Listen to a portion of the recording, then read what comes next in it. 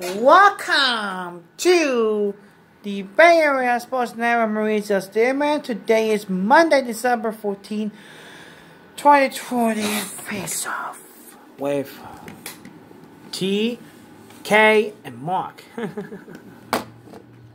I want to do that. I mean, if those drugstores were really worried about saving money, they would cut down on the length of their receipts.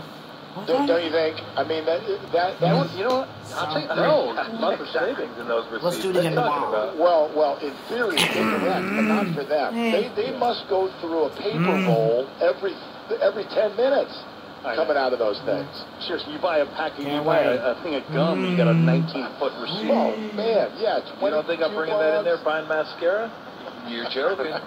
Maybe that's what those people had done, Lair. Maybe they had collected lengthy receipts from a drugstore for years, and it was time to cash them all in.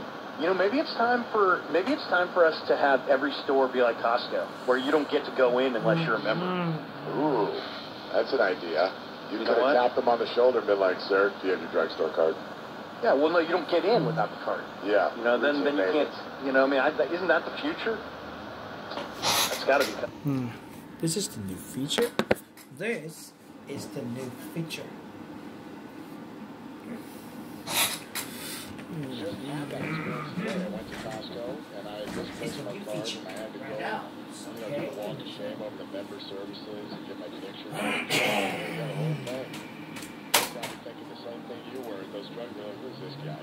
This guy's just here to rob us. Yeah, seriously. There's the future. They shut every store and everybody buys everything online. Only you can't shop those. Good point too. Stores. Look at the past. Yep. It's just gonna bum me out because I'm one of the weird, like I'm one of the 3%. I enjoy Christmas shopping. I like going.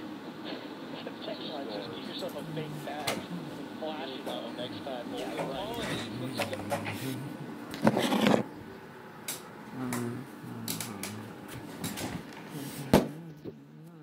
Pull that off too. Like if you just got yourself a big key ring and put it around your belt, so that you had like that ring walk.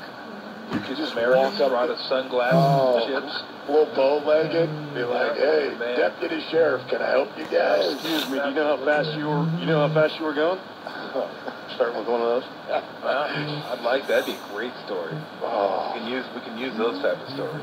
Good stuff. Yeah. I really wish that.